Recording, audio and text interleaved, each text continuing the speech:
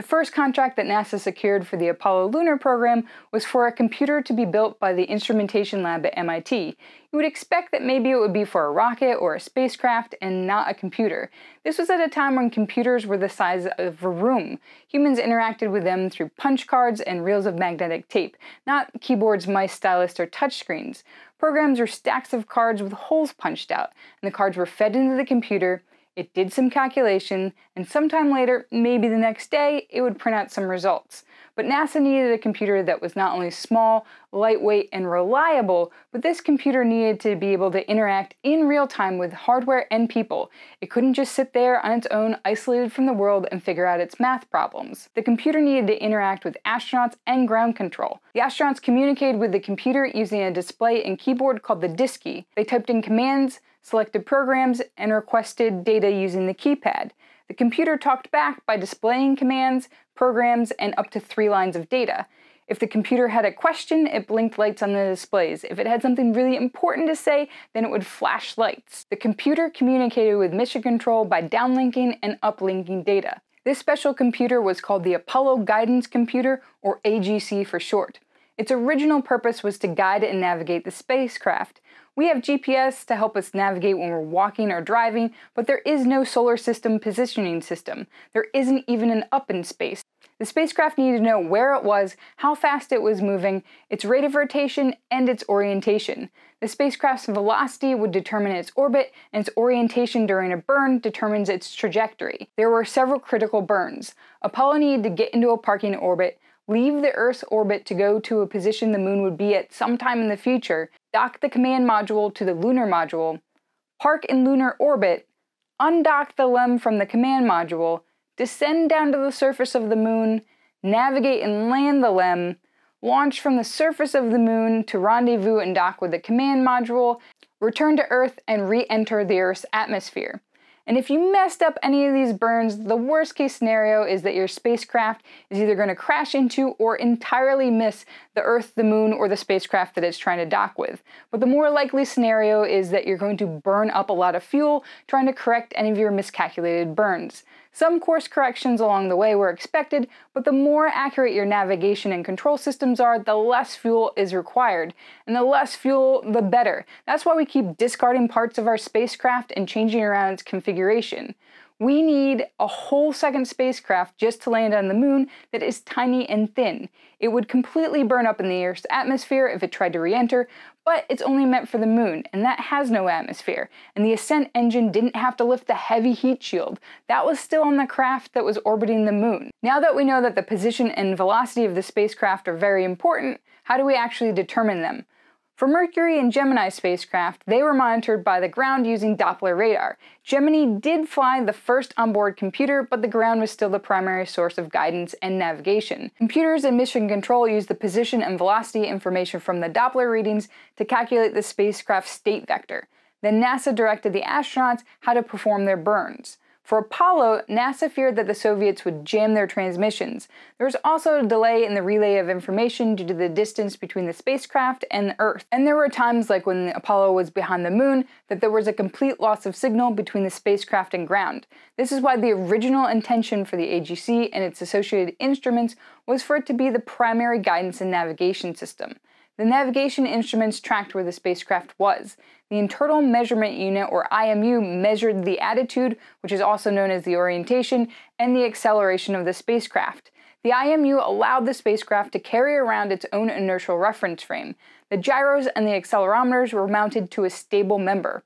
Then the vehicle and the gimbal assembly moved around the IMU, and the amount of rotation was tracked. The IMU had 3 gyroscopes and 3 accelerometers, one for every axis.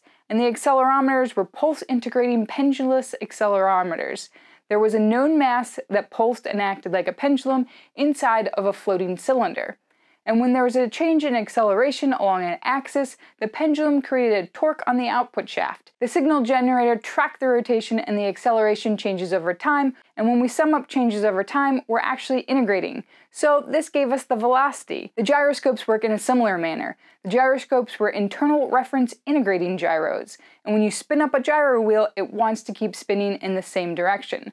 A gimbal system can be built around the gyros. The wheel is going to stay in place while the gimbals and the spacecraft rotate around it. Changes in direction would be sensed by the output shaft of the signal generator. The IMU system was thermally regulated, and during Apollo 13, they had to turn the power off to the command module, and MIT wasn't sure how the IMU would react after dropping to such low temperatures and then being warmed up again. And one of the engineers actually put a gyro out in his trunk on a cold Boston day before they had to go and perform some tests. And even in the best of conditions, the gyroscopes and accelerometers are not perfect. They were very difficult to manufacture with great precision. The Instrumentation lab at MIT was contracted to deliver not only the computer, but also the associated guidance systems. And MIT reached out to a local watch company and asked for advice on making these precision instruments. The watch manufacturers told MIT to build clean rooms, and even with this higher level of manufacturing standards, the gyros were going to drift over time and need to be calibrated. For calibration, astronauts used methods similar to sailors. They had a telescope and a sextant. The spacecraft would be angled to find a landmark, and then the astronauts would superimpose a star over that landmark. To do this automatically, they could type in angles into the DSKY, and when communicating with the computer, the astronauts used verb and noun commands. A verb was a thing to do, and the noun was the object it was being done to. Verb 41 was point, and noun 55 was telescope. The DSKY would flash asking you a question. Verb 21 was load, and 57 was angle. So the computer is asking you to load your angles. After entering a second angle, the telescope will slew to those coordinates. If the astronaut aligned the telescope manually, they can just hit the mark button to tell the computer that everything is ready, and then the computer can calculate the angles between the landmark and the star, and this gives the position of the spacecraft. Star and landmark charts were woven into the core rope memory. MIT had to make sure that the astronauts could still use the sextant with their pressurized suits, and they also needed to verify that the field of view was not obstructed by the astronauts' helmets. The lunar module had an alignment optical telescope instead of a sextant. It used the telescope to find star alignments, and then it coupled this with radar transmissions from the command module. Between the two of these, it could figure out its location. The LEM also used radar to land on the moon and to rendezvous and dock with the command module after it had lifted off from the surface of the moon. The IMU optics and radar answered the guidance question of where are we. The AGC needed to answer the navigation question of where are we going. The guidance system told the spacecraft the current attitude and acceleration. The computer stored these values and compared the current state with past states that it had stored. Then it needed to predict any future positions and velocities. No sensor is perfect, so the computer used Kalman filters to account for any noise that might be in the sensor readings. NASA didn't tell MIT how precise the calculations from the computer needed to be. There were very few requirements at the start of the contract. Computers read sensor values and calculated the state vector much faster than a human could with a slide rule. Adding more bits to the computer and therefore expanding the precision would slow down calculations. It would also require heavier and more power-hungry hardware. In modern computers, we talk about having 32 or 64-bit computers, and MIT had settled on a 15-bit word with an extra bit for parity. This meant that the 15 bits would store a value, and the last one would be for error checking. This last bit told the computer if there was an even or odd number of ones in the word, and if the word arrived and a bit had flipped during transmission, then the parity number would not match the original one, and the data would be rejected. The other 15 bits were usually for a number or an instruction code. And I'm going to use 4 bits in my examples for simplicity, and I'm not going to show the full 15 bits that the AGC would use. Attitude and acceleration were numbers that could be either positive or negative, so the first bit of the number needed to represent a sign. The 0 bit was a positive value and a 1 represented a negative value. By adding a negative sign, this cuts our range in half. And to deal with the sign numbers, the programmers used something called 1's complement. All the bits after the negative sign would have to be flipped. It's easy to add numbers on the negative side or on the positive side. -5 plus 2 equals -3.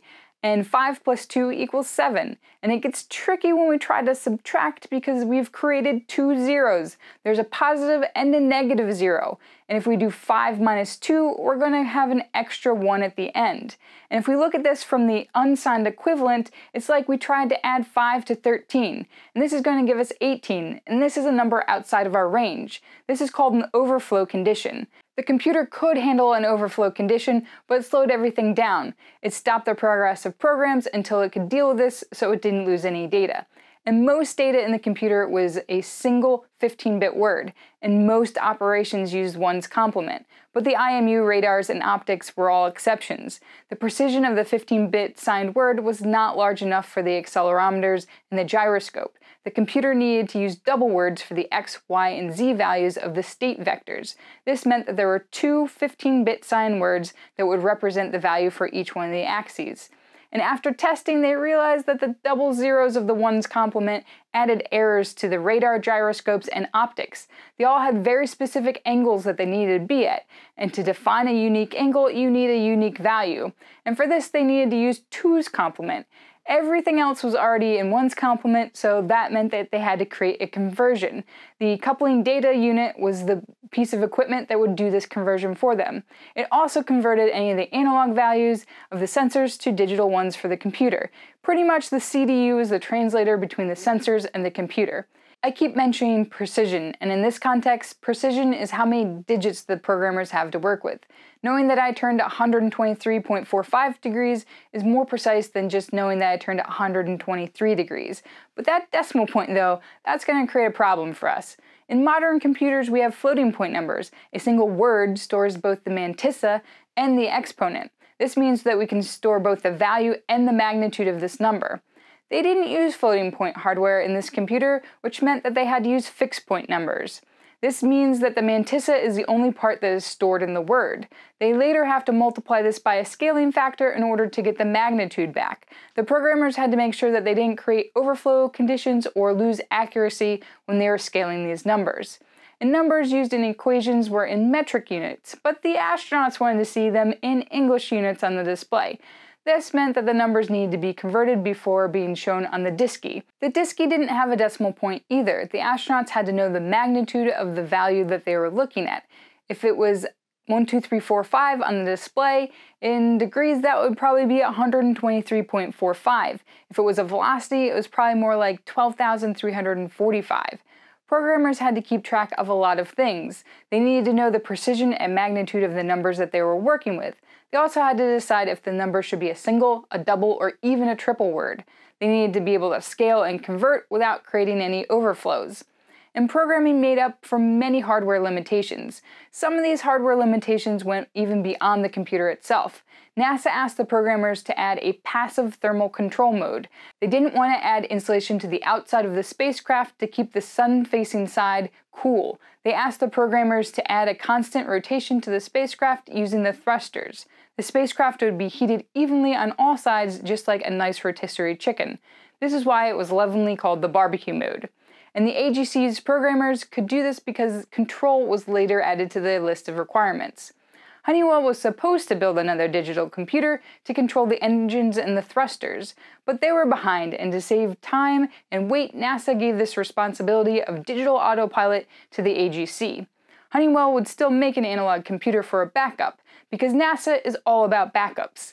The AGC was a backup in case the Saturn V's launch vehicle digital computer by IBM had failed, and the ground eventually became the primary guidance for the command module, while the AGC was the backup, unless there was a loss of signal, and then the AGC became the primary.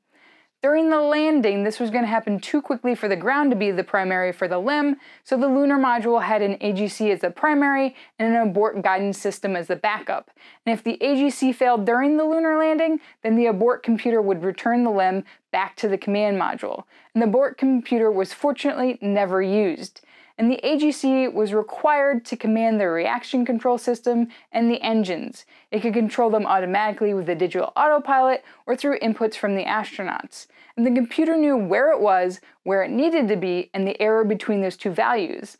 It used this to calculate the burns, and the RCS thrusters and the command module engines could not be throttled. They were toggled. A 1 was for on, and a 0 was for off. The lunar module engine, on the other hand, was able to be throttled. And the RCS thrusters could be fired individually or in clusters to orient the spacecraft. The lunar and command module engines were able to be gimbaled to line the thrust vector up with the center of gravity. And this is much like pushing someone on the swing. You want to push them in the middle of their back so they go straight and forward. If you push them too hard to one side, then they're going to start to oscillate as they're moving forward. And the center of gravity was always changing. The thrust vector needed to be trimmed in order to line up with this. During the burns, the fuel was being used and also sloshing around, and the computer updated the position and the acceleration from the navigation system during the burns to account for any changes. However, there was no direct way to measure the rate of attitude change. The attitude is obtained directly from the gyroscopes. To find the rate, we need to look at how this is changing over time. And there were quantization issues. As we've talked about in previous videos, when you go from an analog to a digital signal, you need to be able to sample and hold while you're trying to put the data into a bucket. This delays your readings. And you're trying to quantize the data by going from an infinite number of values to just a certain number of buckets. The gyroscope readings were only 0.01 degrees apart. This value was not small enough. To make up for this shortfall in information, models of the vehicle were used. These models took into account the bending moments between the vehicles, the fuel use, and the sloshing. The computer would periodically check these calculations that it made with the model against the actual values from the IMU in order to verify them. And during the lunar landing, the computer could also compensate if one or more reaction control thrusters had failed. The astronauts could let the computer land automatically, but no commander ever did. And the computer couldn't even tell if there was boulders or craters, so you wouldn't want to do this anyway. The astronaut and the computer actually worked together to land. The commander would select a landing site using the landing point designator grid on the window. He would mark the spot that he wanted to go to the digital autopilot. He could then continue to pick new locations as he flew along. When the craft was really close to landing, the commander would then take over. He would use the computer to help maintain attitude and decrease the descent rate. Every toggle of the switch decreased the descent rate by 1 foot per second. The commander guided the LEM to the final spot and cut off the engine when the contact light came on. There were 3-foot-long probes at the bottom of the landing pads. These would indicate contact with the ground, and the commander would need to turn off the engine before the engine bell hit anything and caused an explosion. Shutting down the engines when the contact light turned on would also cause the LEM to fall the last few feet. If the LEM landed on some unstable ground, the autopilot would use thrusters to level it off. This was a lot of things for a computer to do, and the AGC was only capable of doing one thing at a time. It needed to be able to interact in real time with humans and hardware, but it had to prioritize what one job it thought was most important. To make these decisions, it had an executive and a wait list. There were major program modes like launch, rendezvous, and burn, and inside of these modes, the executive would decide what jobs to run. Each job was given a priority ahead of time by programmers, and the executive would run the highest priority job for a short set amount of time. And then it would look at an updated list of jobs and see if there was anything new with a higher priority. If there was, it would run that. If there wasn't, then it would finish off the job it was currently doing. And once the current job was done, it would move down the list to the next item. There was also a watchman that made sure that no program was hung up so the jobs list could continue to progress. A version of the AGC was made on breadboards and tested in hundreds of simulations. There was no way to simulate every possible sequence the computer would go through or every kind of failure. If a program got hung up or if there was some kind of major error, the computer could initiate some version of a restart. It could terminate a job, it could go back to a saved location, or it could start a job all over again. Some jobs were so short that there was no point in restarting from a saved location. They would just restart with the next cycle. And some were longer, and the programmers had to build in save features. It would store variables and locations in the job, and if there was a restart, it would clean up any data and go back to the last saved location. Jobs could also be interrupted by astronauts, ground control, or instruments requesting output or providing input. In computer time, astronauts take forever to enter in information. Many cycles can be completed by the computer in between astronaut key presses.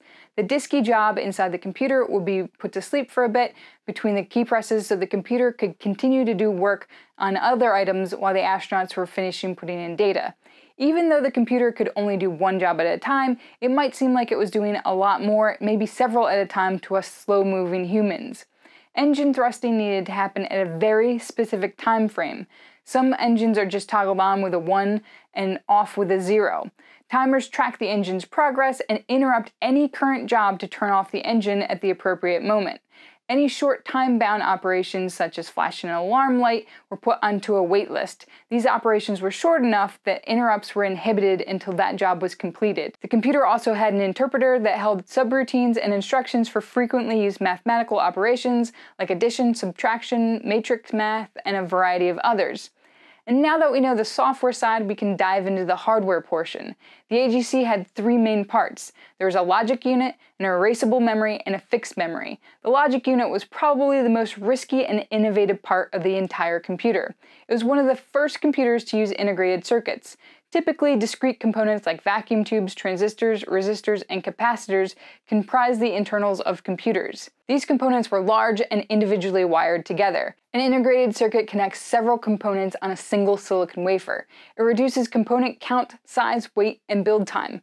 However, integrated circuits were really new and unproven technology. The companies making them kept coming out with newer versions faster than they could be properly tested. And even with all of these downsides, Eldon Hall of the Instrumentation Lab thought these chips were the only way that the AGC would meet its requirements. Discrete components were just far too large. He had to find a sole source manufacturer that was willing to make his dual-NOR chips, and he had to buy them in such large quantities that he could keep the supplier manufacturing the same exact chips for the 10 years that the program would last. To increase demand, he put these integrated chips into much of the ground support equipment, and during 1 year, the Instrumentation Lab bought 60% of all the chips being made in the US. Another hurdle he had was convincing NASA that they would be both safe and reliable. The lab put these chips through every test that they could think of. They put them in centrifuges, they did leak checks, long-duration voltage stress tests, and magnified them under visual inspections. And if any of these chips failed, they would reject the entire lot.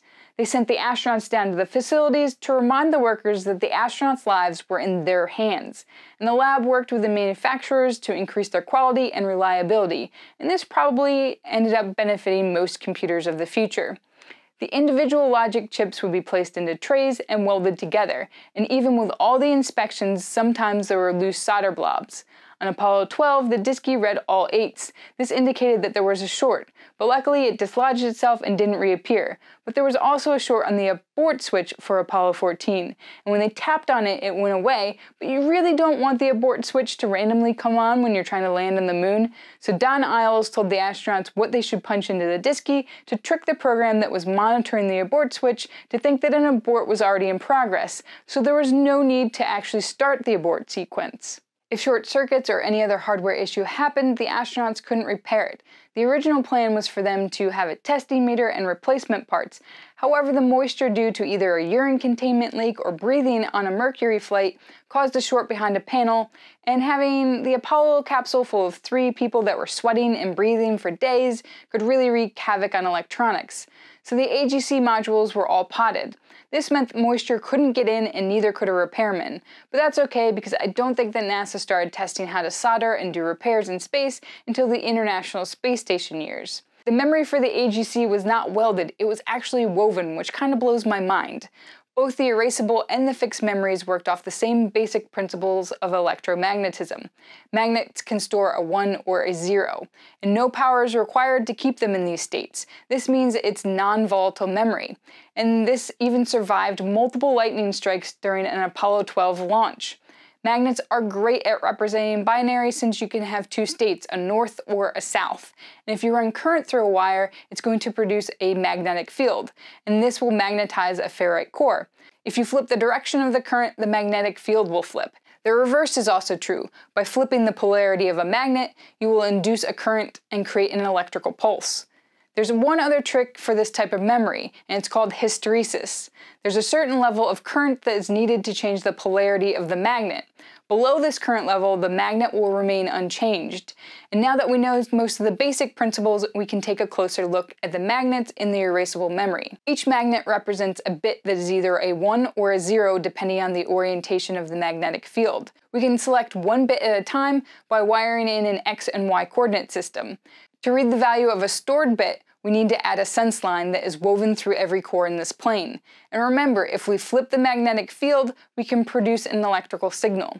And this sense line will pick up this induced current. This electrical pulse is a small value, but it will be amplified at the end of the circuit. Since we want a value of 1 to indicate a pulse, we will read bits by sending current that would drive the magnet to 0.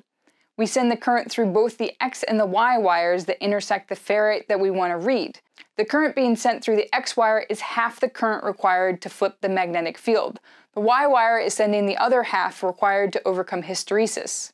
This means the other ferrites that the X wire is routed through won't flip. You need both the X and the Y current. Reading this bit has destroyed the data, which is why every read is followed by a write phase. The write phase sends current in the opposite direction. This will flip the 0 back to a 1, but what if we had a 0 as our original bit? Well, we need to add an inhibit line.